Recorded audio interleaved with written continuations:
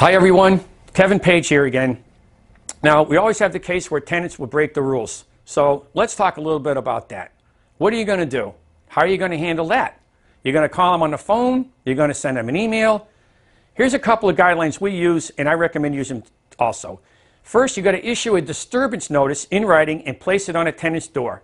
Be detailed in your description of the violation or disturbance. Don't wait too long. Send it as soon as possible. This lets the tenant know you are serious. If the tenant continues to break the rules, issue a 7-day notice. Be detailed and make sure the names match all the names on the lease.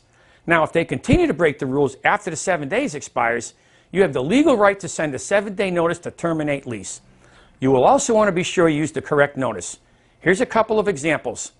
The disturbance notice is for loud music, parties, arguing, that type of thing. The 7-day cure is for continued documented disturbances. If the tenant keeps ignoring your notices, you set in the 7 days cure. It is also used for illegal tenants or pets, damages, that type of thing. Then we have the 7-day notice to vacate.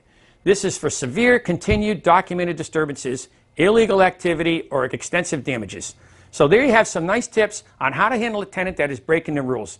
By following a few simple guidelines, you can avoid costly mistakes and bring an unruly tenant into line real quickly. Hope you enjoyed the video. Remember, just give me a call, send an email. I'll be glad to respond right away. Thanks. Have a great day.